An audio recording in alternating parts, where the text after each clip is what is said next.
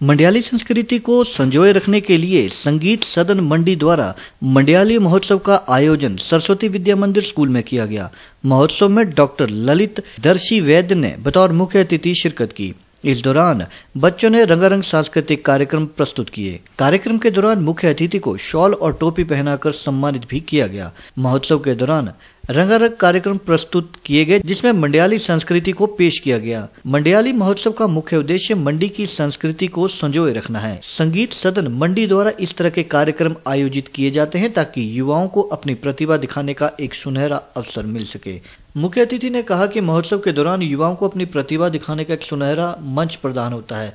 इस दौरान उन्होंने सभी लोगों से आग्रह किया कि वे अपने विद्यालय संस्कृति को संजो कर रखें।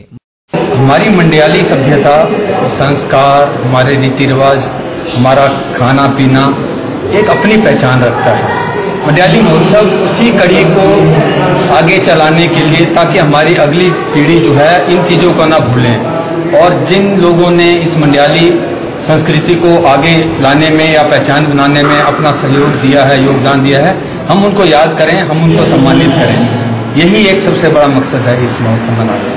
मंडी के लोगों को बहुत से चीज़ों का शायद पता तो है, पर वो जैसे जैसे नई आधुनिकता हमारे समाज में, हमारे जीवन में आ रही है, पिछली चीज़ों भूल रहे हैं।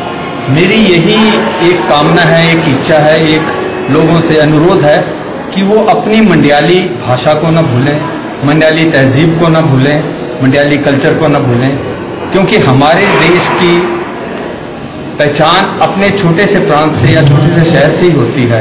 हम मंडीवासी यही चाहते हैं कि हम मंडियाल लोग अपनी मंडियाली को अपनी आन समझें, शान समझें और इसको जीवित रखने के लिए हर संभव प्रयास करें।